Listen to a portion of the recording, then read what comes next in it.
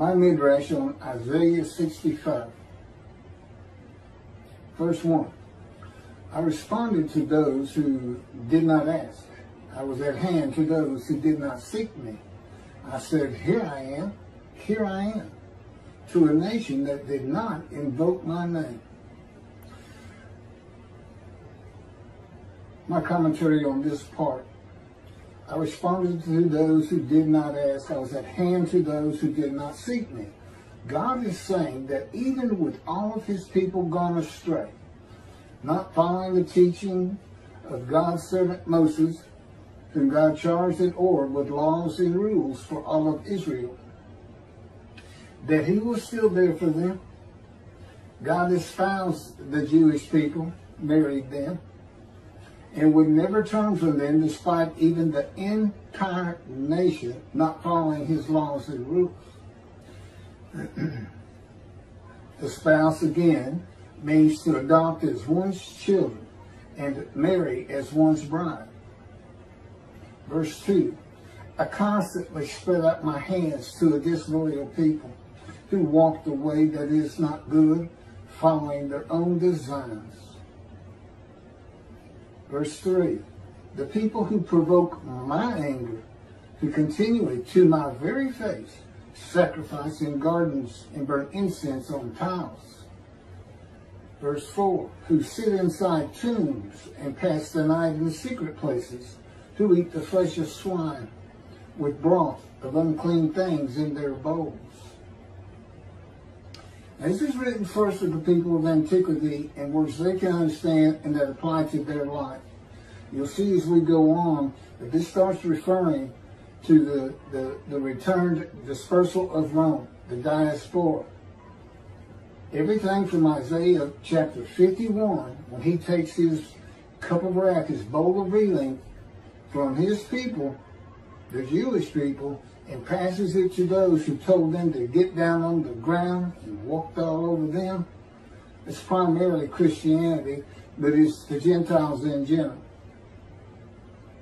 Verse 5, who say, keep your distance, don't come closer, for I will render you consecrated. Such things make my anger rage, like fire blazing all day long. Okay, from that verse, who say, keep your distance, don't come closer, for I will render you consecrated. Okay, the Jewish people have completely turned their back to God. If they would turn back to him in this chapter, not necessarily right now, if they would turn back to him, he would dedicate them formally to a religious or divine purpose. Verse 6, see, this is recorded before me. I will not stand idly by, but will repay, deliver their sins into their bosom. Okay, I will not stand idly by, but will repay, deliver their sins into their bosom. God will punish the Jewish people for turning their back to him and being guilty of disregarding his teachings, laws, and rules.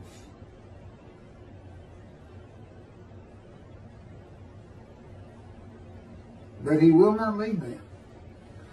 Verse 7, and the sins of their fathers as well, said the Lord, for they made offerings upon the mountains and affronted me upon the hills. I will count out their recompense in full into their bosoms. Okay, now that's interesting because you don't hear that very often, that the children are going to be punished for the sins of the fathers. And it says, and the sins of the fathers. This is from a proverb that is not in the Hebrew Bible and done away with in the book of Ezekiel. This is from Ezekiel. The word of the Lord came to me. What do you mean quoting this proverb upon the soil of Israel? Parents eat sour grapes and their children's teeth are blunted. As I live, declares the Lord God, this proverb shall no longer be current among you in Israel. Consider all lives are mine. The life of the parent and the life of the child are both mine. The person who sins, only he shall die. That's Ezekiel chapter 18, verses 1 and 2. So up until this time, the Israelites, the Jewish people, at this time, they're still the Israelites. They don't become the Jews until they're all in exile, and it occurs first in Persia. First time we see the name Jew. And it has nothing to do with Judah, any more than Hebrew has anything to do with Judah. It is in EW. What it is the pure blood of Hebrew became diluted during the exile of the Assyrian Babylonian exiles after Babylon destroyed the first temple and deported everybody. In the North Kingdom had already been deported to those same lands much earlier than that. But that's the first time we see the story of Esther, and that's the first time her uncle, I believe it is Mordecai the Jew. Just like it was Abraham the Hebrew. That's just the name he wanted his chosen people to be known by. So anyway, everybody dies for their own sins. There's no atoning for others. Which I know the Jewish people, rabbis, they tell the Christians this all the time. God doesn't accept that. That's not his teaching. That anyone can atone for another. Everybody's responsible for their own sins. Verse 8. Thus said the Lord, it's when the new wine is present in the cluster. One says, don't destroy it. There's good in it. So will I do for the sake of my servants and not destroy everything. Okay, as when the new wine is present in the cluster, one says, don't destroy it, there's good in it. This analogy is between the cluster of grapes and the Jewish people. Grapes that have ripened for wine in the cluster of bad grapes to goodness. And many of the Jewish people among many more who disregard God's teaching, laws, and rules. Applying this psalm to today, if Elijah's purpose prospers, when God comes, he will not bring utter destruction and throw out the whole cluster with the good grapes.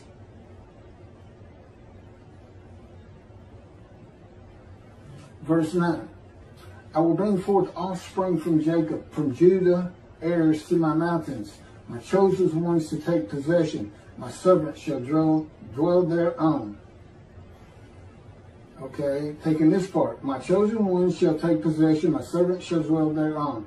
Okay, today, this is the return of the Jewish people to the land of Israel from the Roman dispersal that brings God's return in the day of the Lord in the book of Jeremiah.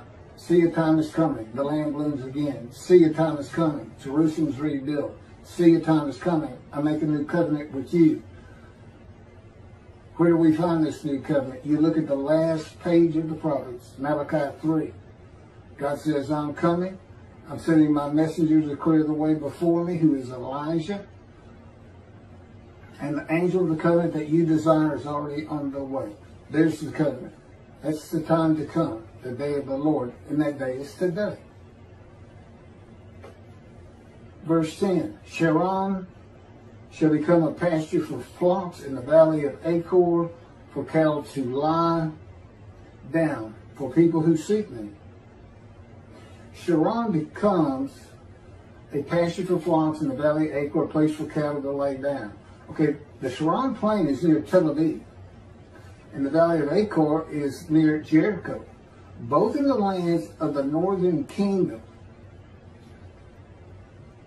And that's how you know this is not for the Assyrian Babylonian exiles. The northern kingdom was inhabited by Gentiles that were imported when the northern kingdom was deported by Assyria. It doesn't apply to them. This is the entirety of the promised lands. Now, Israel today, the state, the country, doesn't comprise all the promised lands, but it's definitely in the north and south kingdom. Okay, I said Psalm a minute ago. This is chapter 65 of Isaiah. And what I was referring to was the psalm where that proverb came from. I should have said proverb. This chapter 65, like all the chapters of Isaiah, from 51 to 66, pertain to the Roman dispersal in the day of the Lord. Okay, for my people who seek me, that's the Jewish people who heed and revere the Lord, esteem his name, who desire to be written to the scroll of remembrance for entry to God's spiritual heaven, prepared in the day of the Lord. This is all in Malachi 3. I mean, that's where he discusses it, God does. The Middle Ages and the Common Era in general is much different than the heaven of the scroll of remembrance, I have been told. No one of this generation will see any one of biblical times in heaven. And the Lord tells them we would not want to. They were illiterate. Nobody could read. Life was just, can I get through this day with some food and shelter? And no police, no anything. If you had stuff, people took it from you. And that'll be revealed more as I go on. And what's special about this heaven for this day of the Lord, which I believe begins, and God has so much as indicated, 1957, when the dawning of the age of the internet, when the Russians sent up the first satellite, Sputnik. It's also the year I was born. But with me is the angel of the covenant. It's the angel of his presence. The covenant's the new covenant, Jeremiah 31. Though they don't know it, every Jew on the face of the planet is sin free.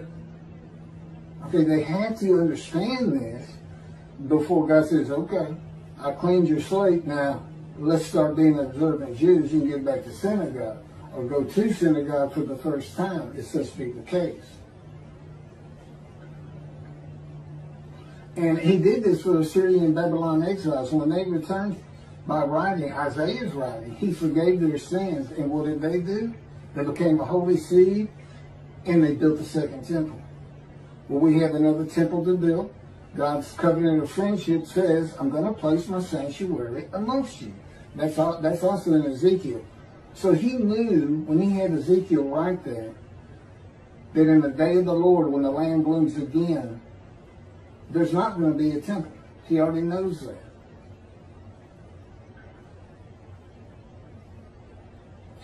So that means if everybody's forgiven and with the clean slate, that's just a different generation of people.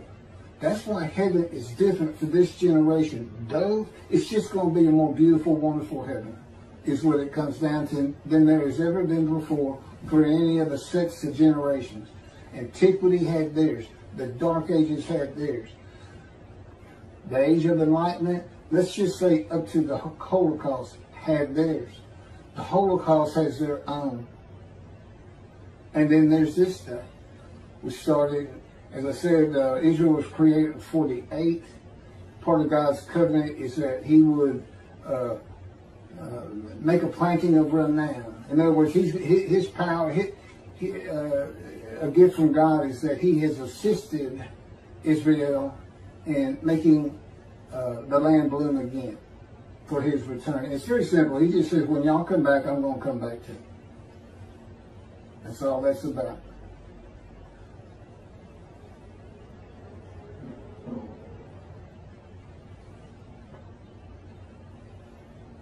Okay, a scroll of remembrance is being written. And on the day, this is from Malachi, and on the day that I am preparing, said the Lord of hosts, they shall be my treasured possession. That's those who revere and esteem the name of the Lord in the day of the Lord. They'll be his treasured possession. I will be tender toward them as a man is tender toward a son who ministers to him. And you shall come to see the difference between the righteous and the wicked, between him who has served the Lord and whom has not served him. Okay, he's referring to a spiritual heaven at this point. The spiritual heaven he gives us in the book of Ezekiel, chapters 1 and 10. Now, antiquity, the sages, the Talmud, they don't recognize the spiritual heaven. They see nothing but chapter 37 of Ezekiel, where you have the vision of old bones rise, and there's a resurrection vision. That's for the people of antiquity. That's not today. That's for people who were so illiterate they would just go out and stare at the ground where their loved one was buried and just wait for them. It's like they sit in cemeteries all night. I just read a reference to that. Waiting for, because that's all they knew. Just come back. Just come back and be alive. You know, with our knowledge in science and medicine, we know better. Human bodies aren't going to be reconstructed from the dust and ashes of dead bodies. It's just not going to happen. And if it did happen in Israel today, as Judaism teaches, that comes from antiquity, you'd have billions of people to be taken care of. All of them, for the most part, illiterate. You'd have Israelites. You'd have those that lived in Egypt for 400 years. That God had to tell them what sin was and to cook your food. Don't eat the blood. You know, you don't want those people running around Israel. It's bad enough having Palestinians. And also in Malachi, for lo, that day is at hand, burning like an oven. All the arrogant and all the doers of evil shall be straw. And the day that is coming, says the Lord of hosts, shall burn them to ashes and leave them neither stock nor bowels. But for you who revere my name, a son of victory shall rise to bring healing. You shall go forth and stamp like stall-fed calves. This is talking about a spiritual heaven, but it's written in the words of antiquity for their kind of heaven. We defeat all of our enemies. That's what the day of the Lord has always been in 6 other books until Malachi, when he says, I'm coming with sin forgiveness. I'm not coming to destroy evil. I'm going to write down those who want to be observant and revere and esteem me, and I'm going to put them into a scroll of remembrance. It's just totally unlike all the days of the Lord previously mentioned in the Hebrew Bible. It's his final word on it. And again, it all comes back to, you know, the Talmud is wonderful.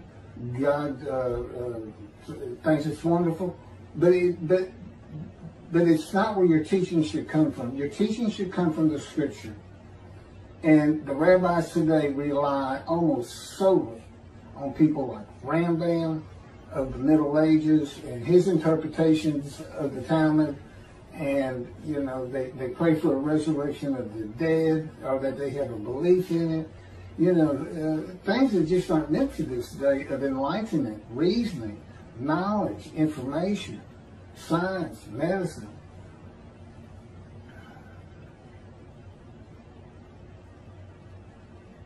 Okay, so all that came from Malachi chapter 3, verses 16 through 21. Picking back up with chapter 65, verse 11. But as for you who forsake the Lord, who ignore my holy mountain, who set a table for luck and fill a mixing bowl for destiny,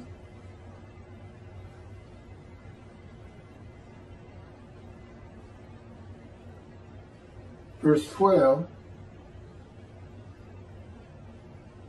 Okay, but as for you who, my commentary on that verse, but as for you who forsake the Lord. Okay, that's the arrogant, the doers of evil, and the wicked that he makes reference in Malachi. Okay, if you were to take this chapter 65 and say, okay, that applies to the Roman dispersal who's back in the day of the Lord. That's what you would call them. Those who do not go into the scroll of remembrance. Verse 12, I will destine you for the sword. You will all kneel down to be slaughtered. Because when I called, you did not answer. When I spoke, you would not listen. You did what I hold evil and choose what I do not want. Okay, remember, when he comes back, first thing he's doing is having a reckoning with the rabbis.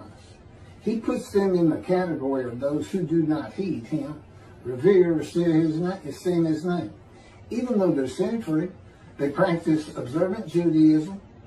By all accounts, they should be going into the scroll of remembrance, but they will not, because that's why God says they are dismissed.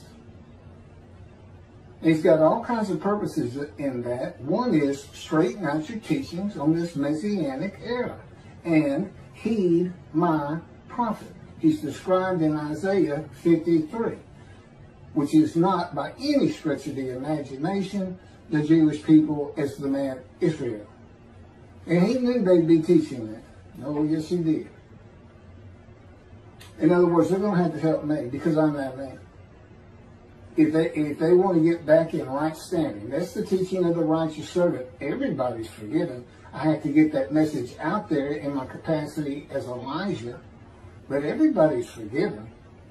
So how does the righteous servant make many righteous? I let you know you got to be in right standing also. And that it's just a clearing of your slate. You're not always forgiven of your sins, as I believe the Christians think they are. If they stray after accepting Jesus, they can always get it re-erased. I guess by re-accepting him or something. They tell me, well, Jesus knew the sins you would make after accepting him, and he forgave those too. I said, okay, sin, you know, you can do whatever you want then. The heck with God's laws. Live your life any way you want. You know, those laws are for us. He knows it's a harsh world. They're for us. It's not for him. He says, you know, if you live your life as an observant Jew, you're going to have a whole lot better life than you would have if you weren't. It just needs to be brought to the modern age and relieved of antiquity.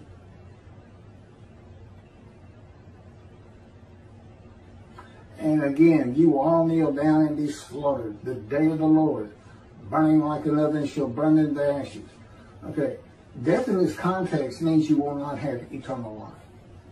He's not going to, you know, we're not talking about the good people going to kill all the bad people in the day of the Lord. Again, antiquity, today, there's no difference. And because when I called, you did not answer. When I spoke, you would not listen. God calls through his prophet, and heeding the prophet is answering. It's not walking out your door and saying, I'm going to do God's will this day. And the first thing you do is say, is God asking me to do something through his prophet? This is how he communicates to the earth, to human beings, to his chosen people. This is what the Hebrew Bible is about. Now, I'm the only person who's ever been able to explain all this and how it is that the angel of the Lord's in the burning bush and God speaks. How a man in divine beings wrestles with Jacob and God speaks and changes his name to Israel. I have all the answers. Just like Elijah would have all answers of things from heaven. Verse 13. Surely, thus said the Lord God, my servant shall eat, and you shall hunger. My servant shall drink, and you shall thirst. This is the evildoers versus the soft-headed cats. My servant shall drink, and you shall thirst. My servant shall rejoice, and you shall be shamed.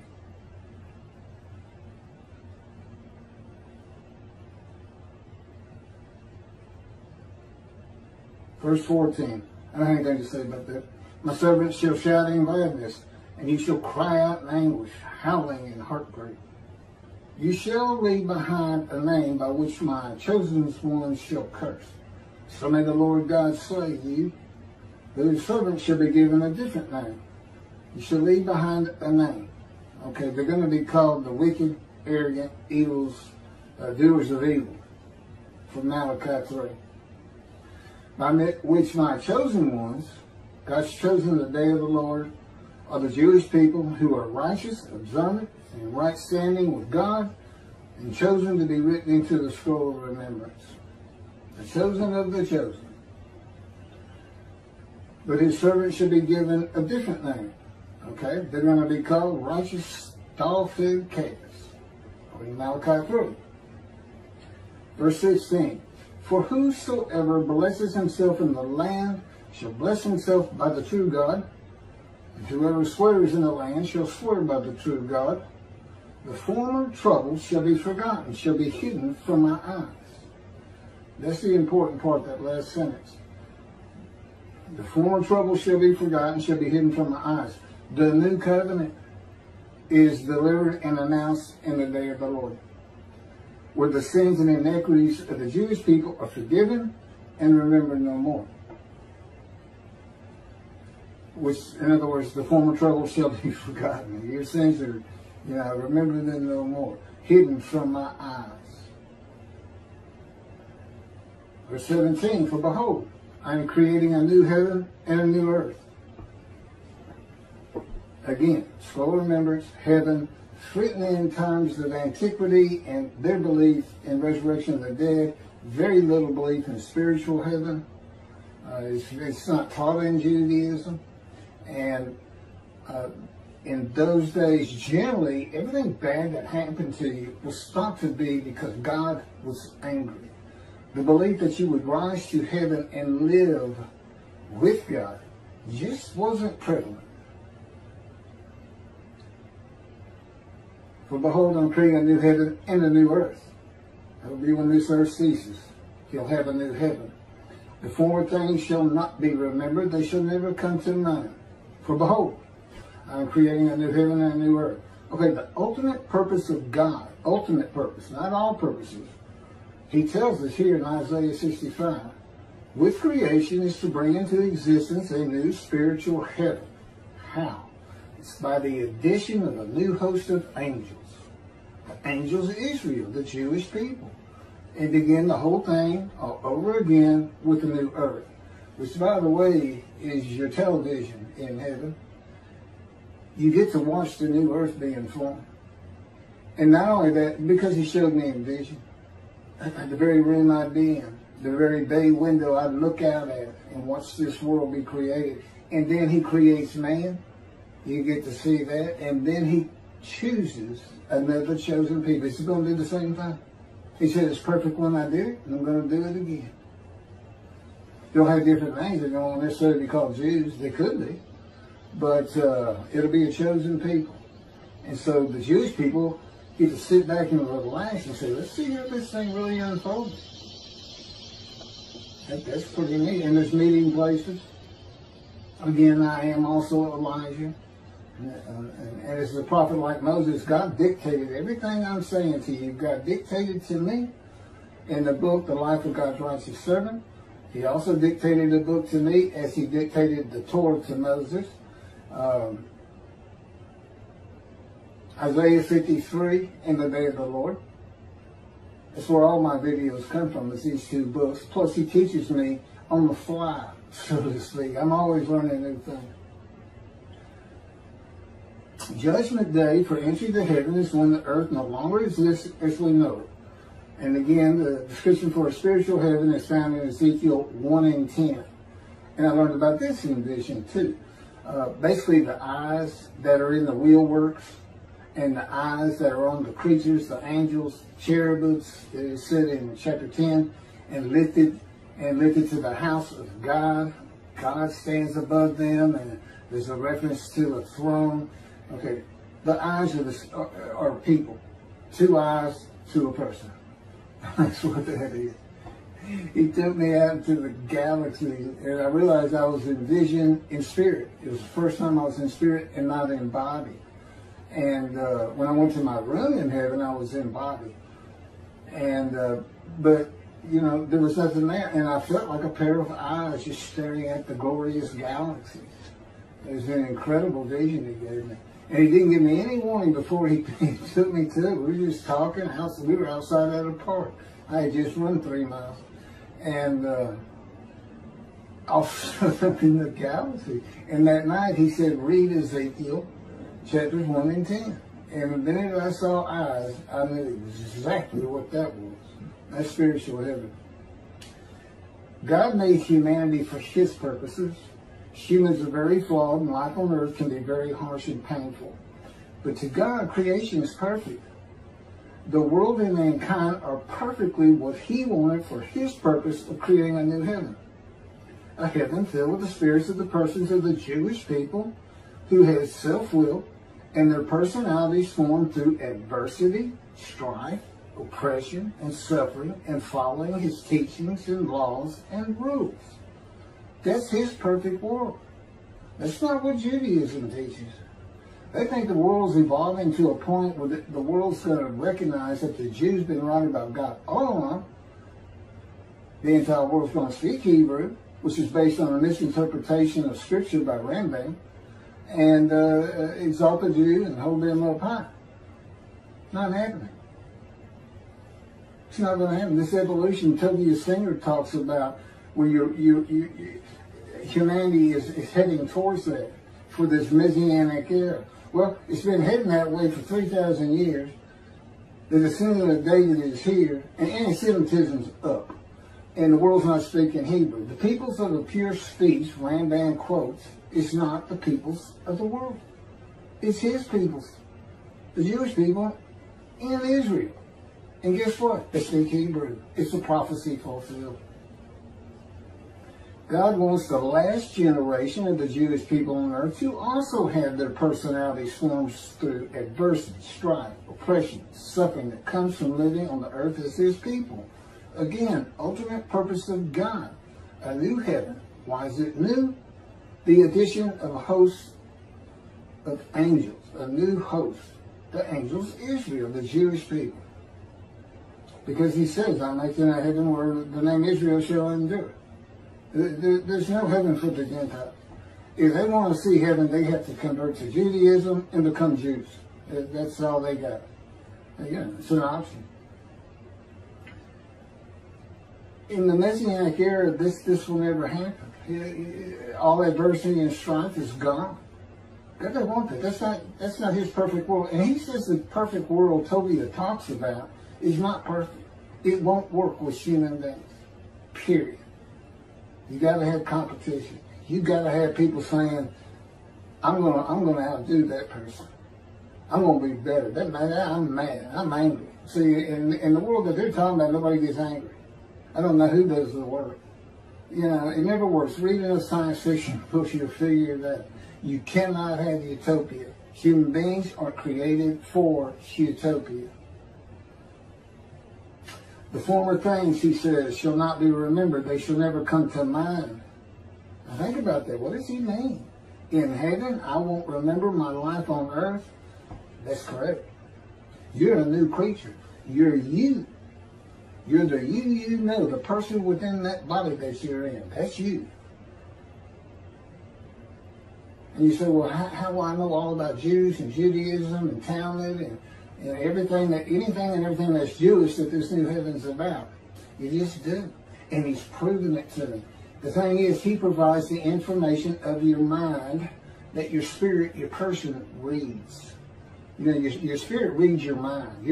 Your thoughts don't come from a bunch of electrochemical synapses and chemicals and tissue of the brain, gray matter, white matter. That's not where your thoughts are.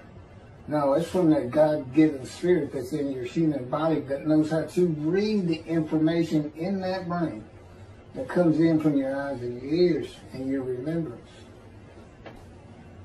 And in heaven, you don't have a brain. You don't have a mind. It goes to the dust. He provides it. And I know these things because he does it with me. The normal workings of this human are now different. I'm a man in divine beings. He supplies the information my mind would be supplying, but he's in control of what that is, which is how he can speak to me or have me always speak the words he wants me to speak. That includes right now. There's more on that on other videos. You're a new being with the knowledge you had on earth, with a heavy emphasis on Judaism, all things Jewish, including the culture, history, and even food, though you will not need it or desire it. Okay, this is how he had me type this. You will not wonder how you know the things you do know or their source. God is the information of your mind, and that information will not include anything of the earth. He will not have you wonder about the source of your knowledge, and you cannot without him. And you will know your loved ones without even thinking about why or when you first began to love them. He won't let those kind of thoughts come to you. You just know you love them. It's incredible what he's doing with me. It's just incredible. A man in divine beings. It's just me, God, an angel of his presence, the Holy Spirit. That's the same thing. Angel of his presence, Holy Spirit, same thing. It's an angel, and that angel's body is the Spirit of God. It's not a human form with wings. Judaism doesn't recognize the Holy Spirit of God to be a person, which is an absurdity. Because, you know, I mean, there's so much scripture that says the exact opposite. The Spirit of the Holy God went to Ezekiel and said, speak. He's talking to speak. He's talking. That's the person. He gets grieved. He gets angry if the Jewish people don't obey God. He gets angry. He gets grieved by it. God says, don't grieve him. He won't forgive you. You know, this isn't your regular angel.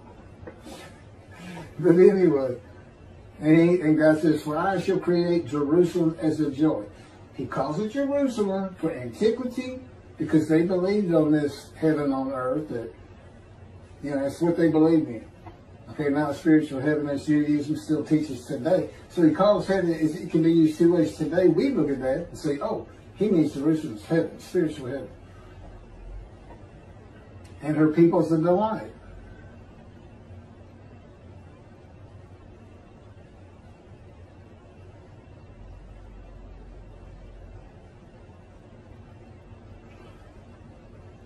This is how God had me type it for the book, which is unpublished.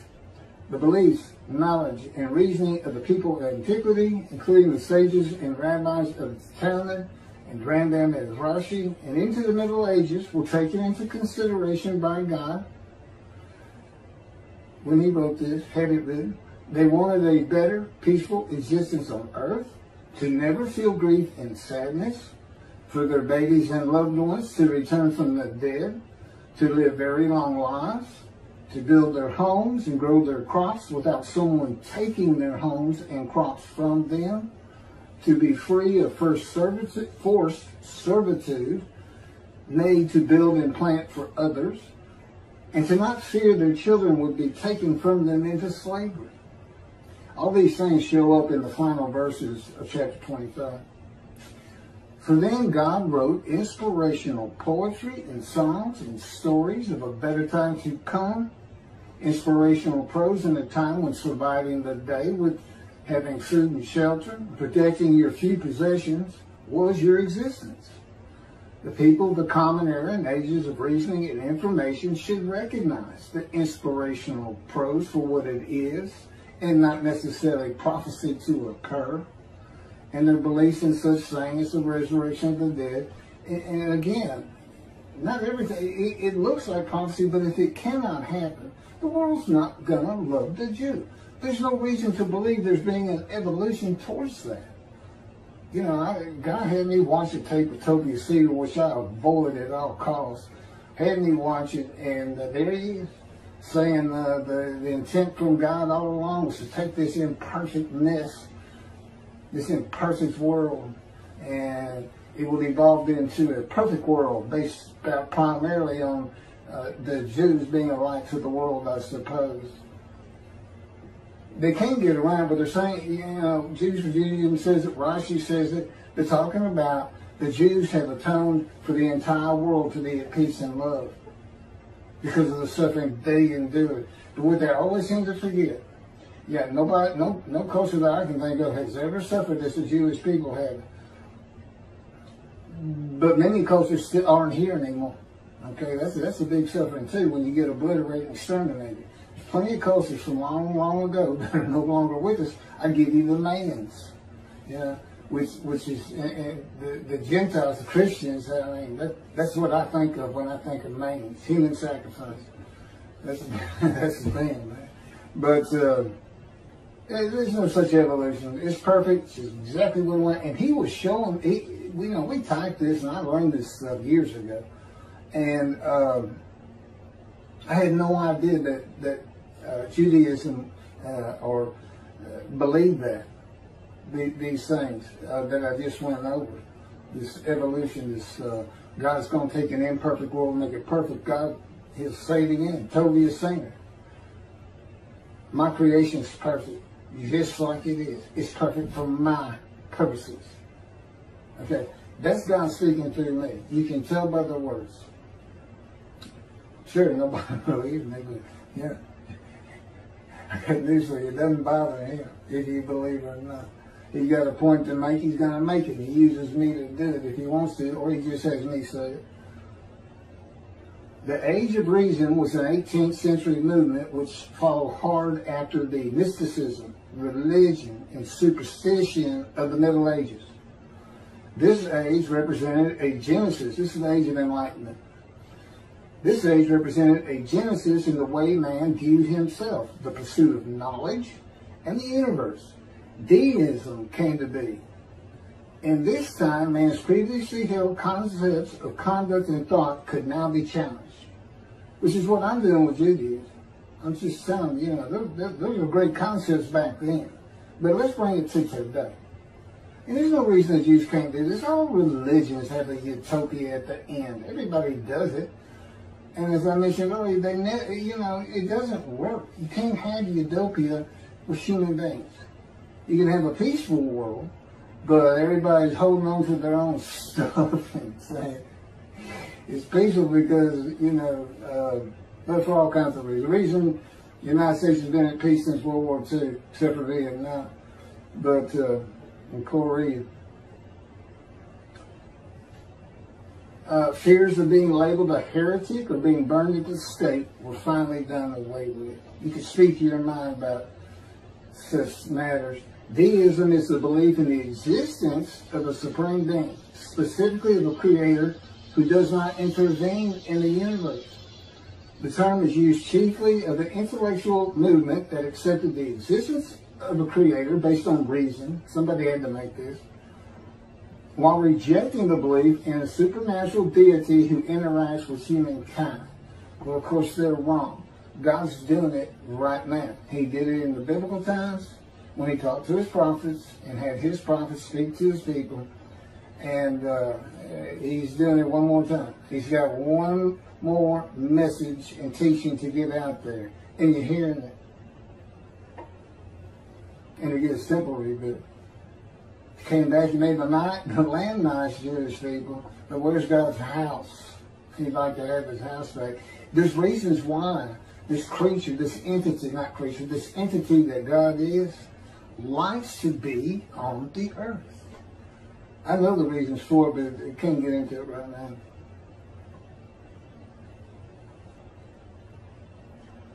God has never changed the Jewish people to never sin and make them heed to sing and revere him in his power. How's he going to make the rest of the world? Why would he make the rest of the world do that? Because that's what it's going to take. Rambam says Moshiach shall have perform no miracles, wonders, and this and that. Well, how's he going to get any of this done? How's he going to get the world to speak Hebrew? I mean, I'm him. I mean, am I to go to China and start there where 1/3 of humanity speaking Chinese? Not only do I not speak Hebrew yet, I don't speak Chinese, and I got no intention of learning it. I got my hands full learning Hebrew. The Messianic era is what the people of antiquity wanted, and the sages and rabbis of antiquity gave it to them. In exaltation of the Jewish people by the world, everyone speaking Hebrew and obeying the teaching laws and rules of the God of Israel and the resurrection of the dead. It's not going to happen. All at the expense of the day of the Lord. It's like it doesn't exist. Malachi 3 is just not in. It's just not part of the Messianic era. Where's utter destruction if you don't heed the prophet? Yeah. Where's the rabbis when David's here and God grants his covenant of friendship and he has a reckoning with them, the shepherds, and dismisses them? I don't see that in their teachings. Very selective teachings. Where's the scroll of remembrance? Where's utter destruction? God sends an anointed one, not for a Messianic era, not for the people to have all these great, wonderful things happen. No, he comes to be the Lord's representation and deliver another covenant, just like Moses. Everybody's forgiven, just like the exiles. It's just a bunch, it's repeating stuff. And yet, Judaism has just made up chapters of the Bible that don't exist. Because they're not reading the Hebrew Bible properly.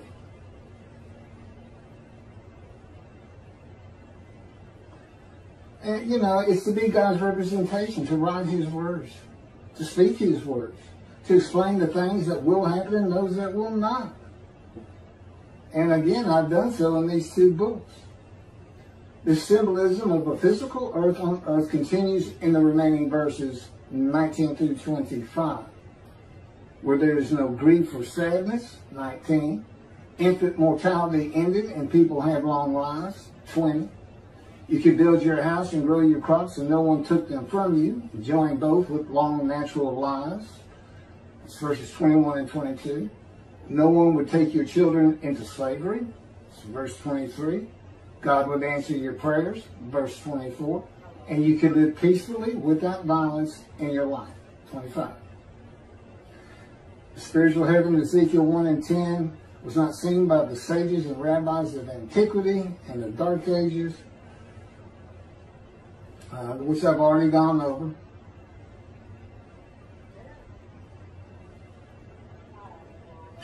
So, you know, summing up, and you can read those verses yourself, I am here with God in me to teach the rabbis today, among many other tasks, how to interpret the Bible by eras and ages for the sake of the people of the land of Israel.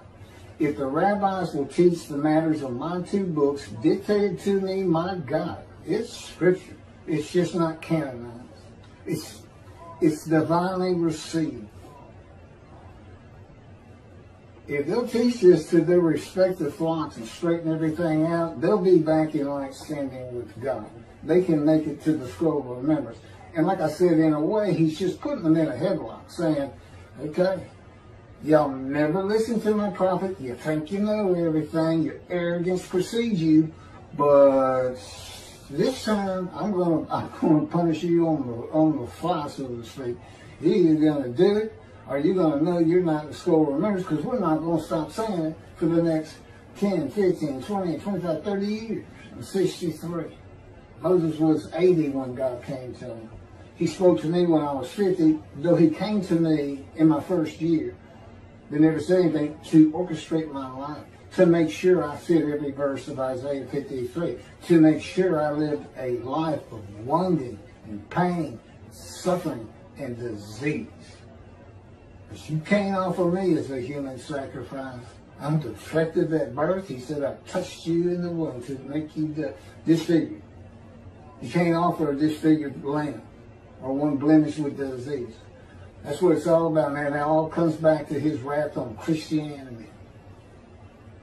If you ever wanted a super duper anti-missionary person in Judaism, well, you're looking at him. Because God is in his spirit or within me running everything from my mind, my thoughts, based on who I am. I mean, they make me a better person. I'm still the same Keith, still feel like the same Keith, but I can see the incredible improvements that they orchestrate by providing the information of my mind, and they control my body.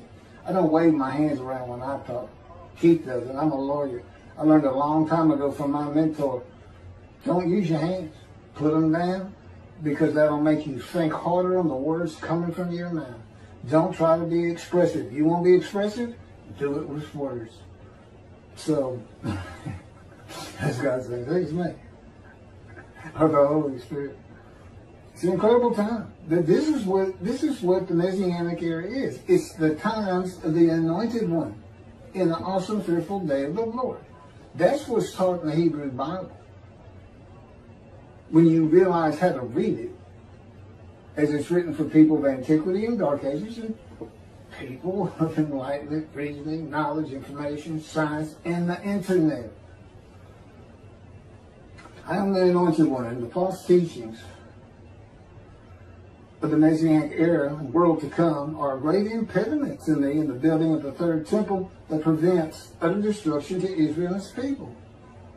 If I'm not heeded, God says when I come, I'm going to bring utter destruction. What he means is you're going to be utterly destroyed by, he used to say, raise armies. Okay? He's just saying it's out there. My creation is going to get you.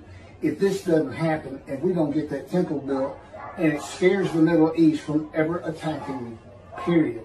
He says in Jeremiah, when Jerusalem's rebuilt. He says you'll never be defeated and dispersed again. But that's contingent on Malachi 3. It's very important. And God wrote in, he'll be shunned and despised, accounted plagued and afflicted by God.